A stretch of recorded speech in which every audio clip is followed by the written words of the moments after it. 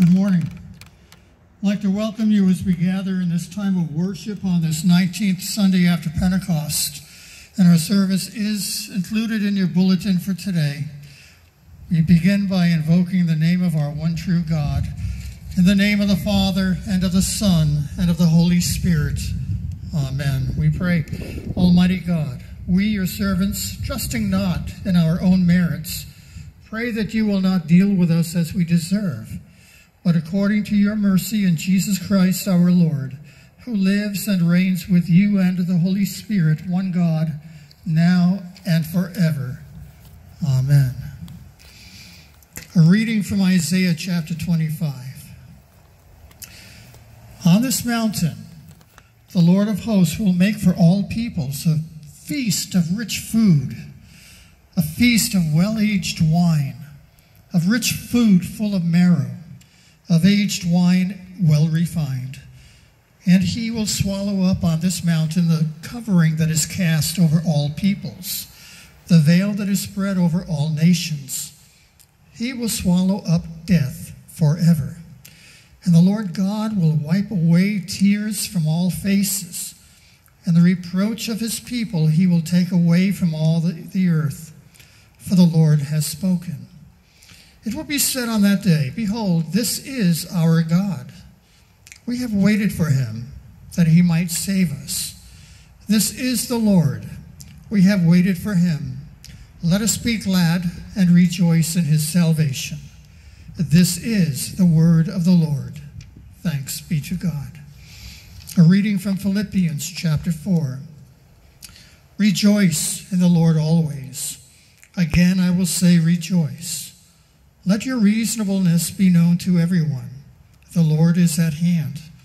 Do not be anxious about anything, but in everything by prayer and supplication, with thanksgiving, let your requests be made known to God. And the peace of God, which surpasses all understanding, will guard your hearts and your minds in Christ Jesus. Finally, brothers, whatever is true, whatever is honorable, whatever is just, whatever is pure, whatever is lovely, whatever is commendable, if there is any excellence, if there is anything worthy of praise, think about these things. What you have learned and received and heard and seen in me, practice these things, and the God of peace will be with you. I rejoice in the Lord greatly. That concern for me. You were indeed concerned for me, but you had no opportunity. Not that I am speaking of being in need, for I have learned in whatever situation I am to be content. I know how to be brought low, and I know how to abound. In any and every circumstance, I have learned the secret of facing plenty and hunger, abundance and need. I can do all things through him who strengthens me. This is the word of the Lord. Thanks be to God. We continue with a hymn, The Lord's My Shepherd, I'll Not Want.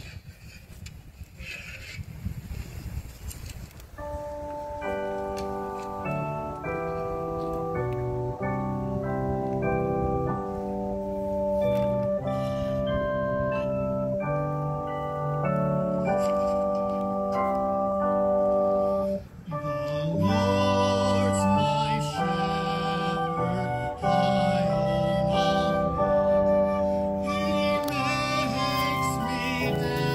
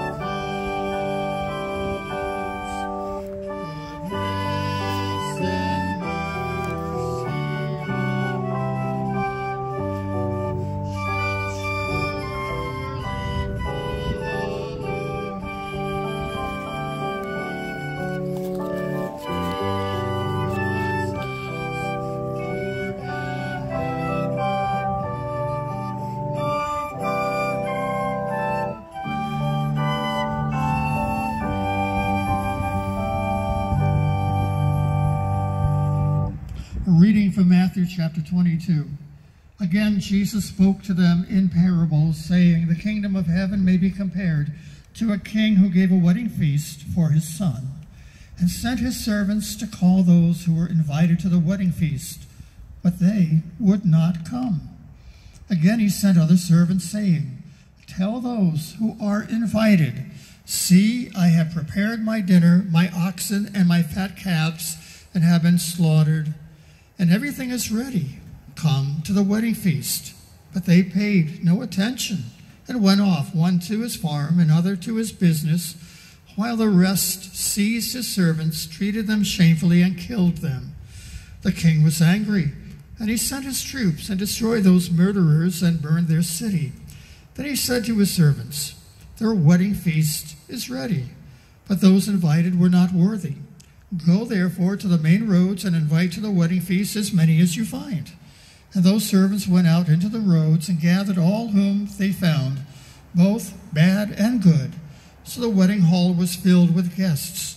But when the king came in to look at the guests, he saw there a man who had no wedding garment. And he said to him, 'Friend, how did you get in here without a wedding garment?' And he was speechless. Then the king said to the attendants, 'Bind him hand and foot, and cast him into the outer darkness. In that place there will be weeping and gnashing of teeth, for many are called, but few are chosen.'" So far the text.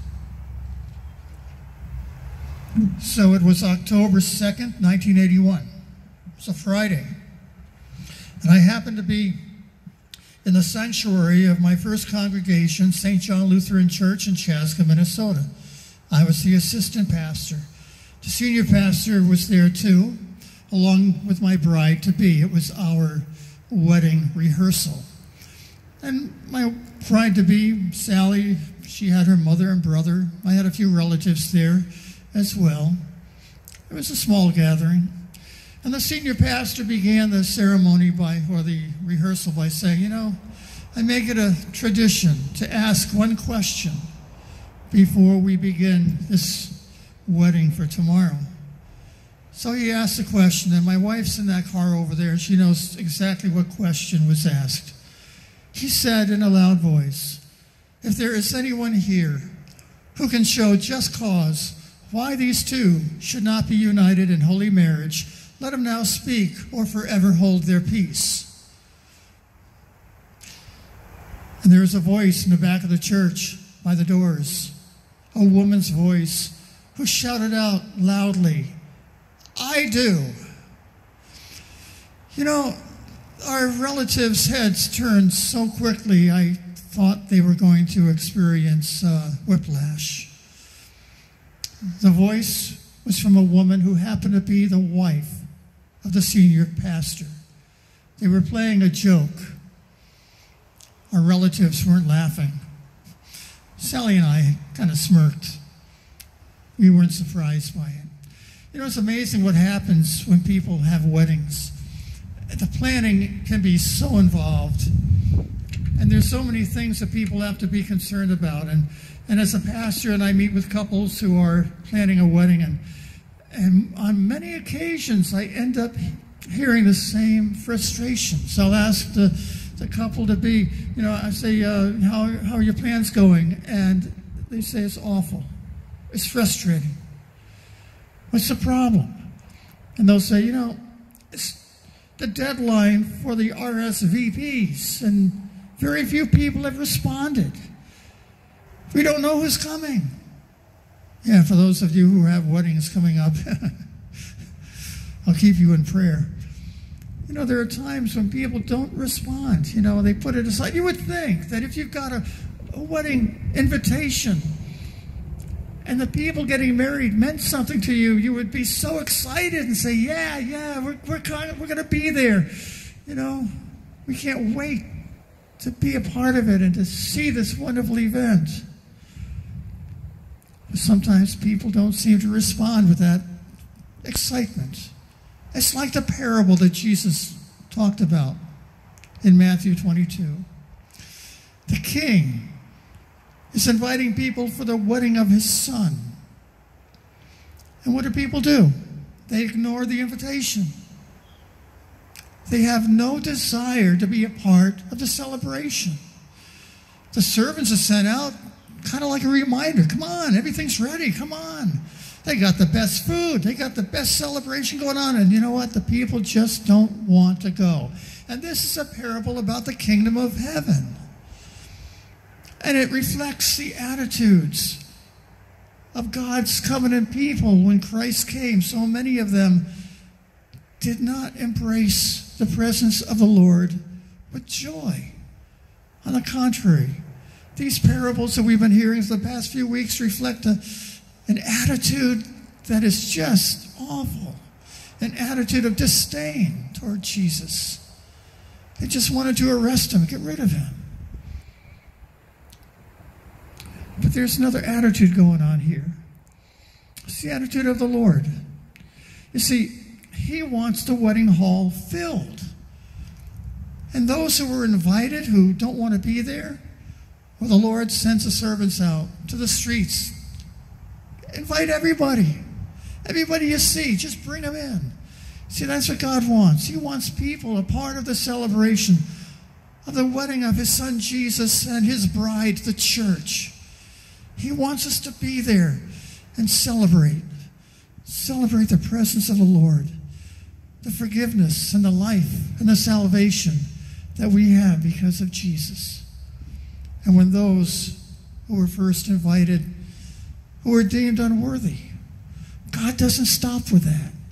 He reaches out to us and to others and say, come to the wedding feast. Celebrate Jesus Christ, the Son of the living God. That's the attitude that's so beautiful. And because of that attitude, you and I are part of the feast, part of the celebration. In the name of our Lord Jesus Christ. Amen.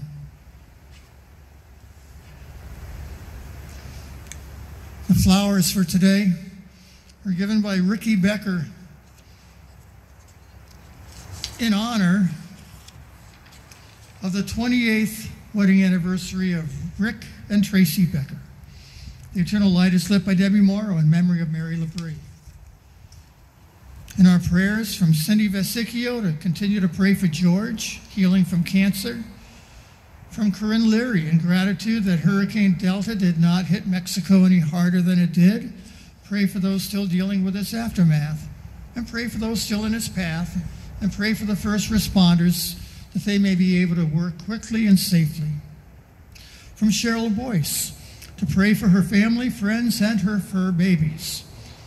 From Michelle Stein for the family of Len Harding, the grandfather of Kelly Stein at his death, and for Gary Murphy, who was just diagnosed with cancer. From Joy Peterson to pray for Cindy Lou, praying that her doctors will help her to heal. From Susan Brady to pray for Russ, Kermit, and George under the doctor's care, and for all those with broken hearts, may they find comfort and strength. From the Fagan family at the death of Janine's uncle, the Reverend Bernard Engelhart, and from Amy Parisi for her friend Sean going through COVID. With that in mind, we continue with our prayers.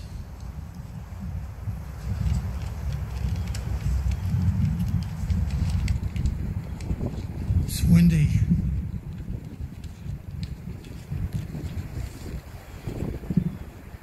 O Lord, our shepherd, we thank you for your promise to be with us. Even though we may walk through the valley of the shadow of death, grant us peace in knowing that you never leave nor forsake us. And Lord, our shepherd, you prepare a table before us in the presence of our enemies. And so we pray for our enemies. We pray that we all may have a change of heart and seek not to be vindictive, but to live together in peace.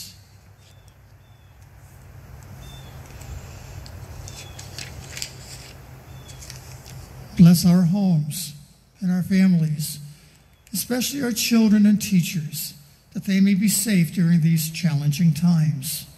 Fill our homes with your presence and peace. And Lord, our shepherd, we ask that you would be merciful to those who are suffering, especially those under the care of doctors, for George, Gary, Cindy Lou, Russ, Kermit, Sue's friend George, and for Sean. And for those who mourn, the family of Len Harding, and the family of the Reverend Bernard Engelhardt, and all those with broken hearts, may they find comfort and strength.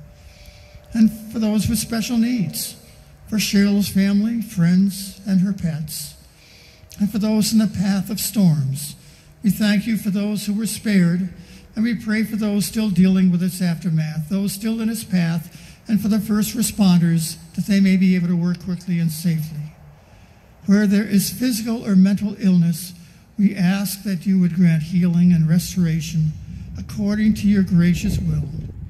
Grant to them your peace which passes all understanding. Into your hands we commend all for whom we pray, trusting in your mercy for the sake of your Son, Jesus Christ, our Lord. Amen. Our Father, who art in heaven, hallowed be thy name. Thy kingdom come. Thy will be done on earth as it is in heaven. Give us this day our daily bread, and forgive us our trespasses, as we forgive those who trespass against us. And lead us not into temptation, but deliver us from evil.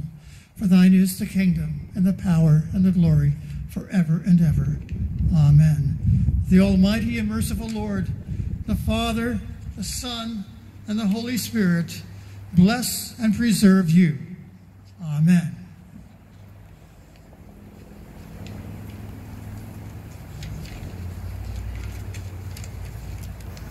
We conclude with a hymn, "The King of Love, My Shepherd Is."